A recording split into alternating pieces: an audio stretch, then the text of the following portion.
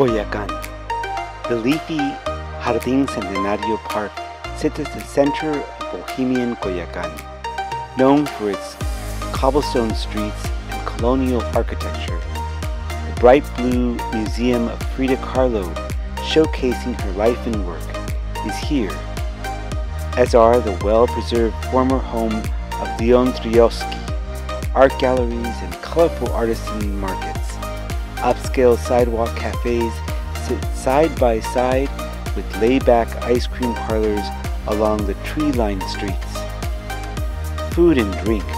Traditional cantina La Coyoacana is an absolute must-visit. Stop by midday for a cold beer and an inexpensive bite for classical cantina menu. The patio is lush and cozy, but it can be boisterous during peak hours.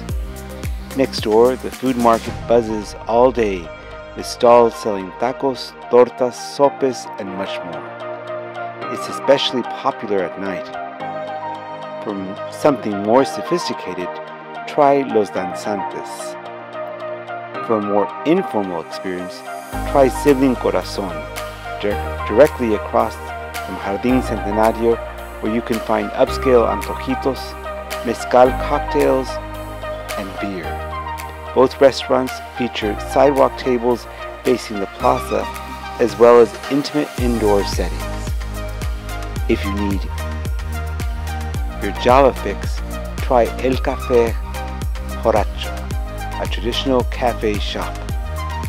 The markets are a must. A visit to Coyoacan is not complete without a stop at the market neighborhood residence and visitors stroll crowded aisles shopping for fruit, vegetables, meats, cheeses, housewares, piñatas, fresh flowers, fresh roasted coffee, and pottery. For a larger selection of traditional handcrafts, try the bazaar Artisanal Mexicano, where you'll find jewelry, pottery, wood carvings, indigenous textiles, and much, much more.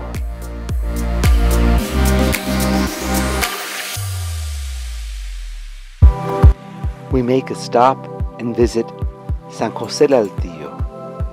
We visit the tomb of Maria Concepción Cabrera de Hermida, well known as Conchita. She was born in San Luis Potosí, Mexico on December 8, 1862. She was the seventh of 9 children, born to a well-known landowner. She had 9 children. She was known for a mystic. She was beatified in May of 2019. Because of her depth of writing, Conchita is recognized as a great mystic of the 20th century. Amazingly, her children had no recollection of her time spent writing, even though she amassed over 60,000 handwritten pages of religious works. This amount of writing reveals that of St. Thomas Aquinas. Here, you can visit the home of the missionaries of the Holy Spirit. She founded the Works of the Cross. Enjoy their grounds, retreat center, and lovely reflection time there.